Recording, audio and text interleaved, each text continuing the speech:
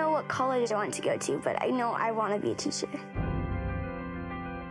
I want to be a nurse. I want to be a doctor. How come? Because I would like to help somebody in need. You wake up every morning and you know that kids are getting a really crappy education right now. So you think that most of the kids here are getting a crappy education right now? Oh, I don't think they are. I know they are. Either the kids are getting stupider every year, or something is wrong in the education system. I just try to do my best in school and make my grandmother proud.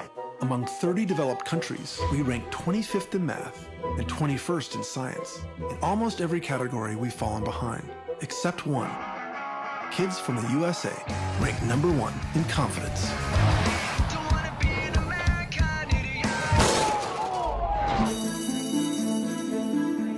I think about 60,000 people have gone to this school in 40 years.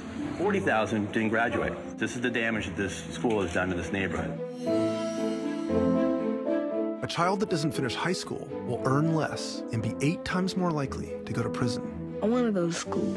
For these kids, their only chance at getting into a great school depends on whether their number is picked in a lottery. So if Francisco doesn't get in, is there another chance? No. Your children and future generations are on the bridge of the Titanic, and everybody's going to drown.